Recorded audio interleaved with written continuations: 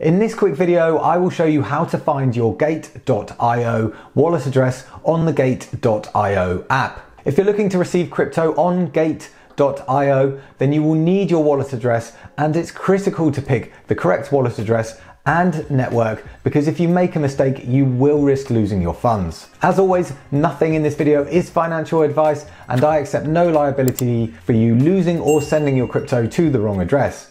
And if in doubt, send a small test amount of crypto first. So to find your wallet address on the Gate.io app, press the deposit button in the top right of the screen.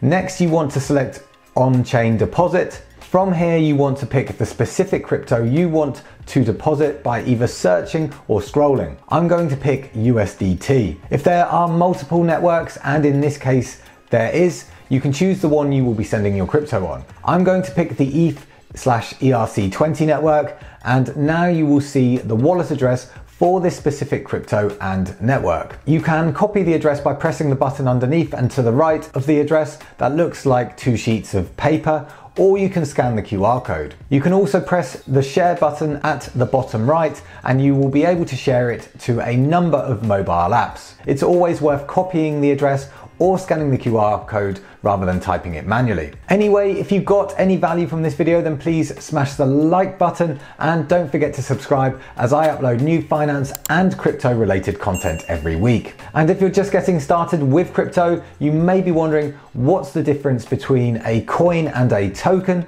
so I recommend watching this video next. It's been Ollie from Get Geek Finance. Thanks for watching, and I'll catch you in the next one.